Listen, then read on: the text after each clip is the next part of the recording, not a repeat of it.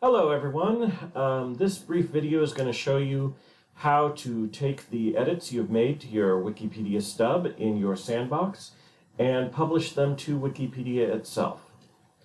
So what we're doing here, as you can see, this is actually in my Sandbox here, and I have an actual article stub that I've been messing around with a little here, and we've made some edits. And once you're done making your edits, the first thing you're going to do is go over here and click Publish Page. Now, I know you're thinking, oh great, that's simple, right? Why did you bother with the video?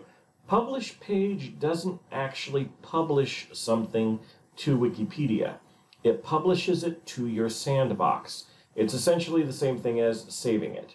So all we're going to do is hit Publish Page. Okay, good. It's saved in my Sandbox.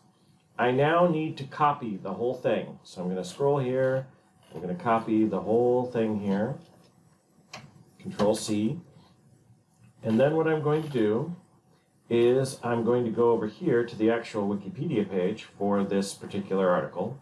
This is for some Spanish artist named Elena Bajo. And what I'm going to do is you'll notice there's an Edit tab here. I'm going to click on the Edit tab, and it's going to actually open up the visual editor. Now, because I changed a bunch of stuff on this article, what I'm going to do is I'm going to once again copy everything. Straight up Control A. Okay.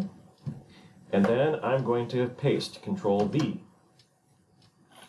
Now you'll notice when I did this, I end up with a problem because I'm actually repeating the top line here. So what I'm actually going to do here is I'm going to get rid of the top line. So instead we're not repeating the title. So it all looks nice here. Okay. I have just done all this. I have just pasted my new work into the original article, and now I'm going to hit Publish Changes. It's going to tell me, save my changes, describe what you changed. Now in this case I'm going to say that I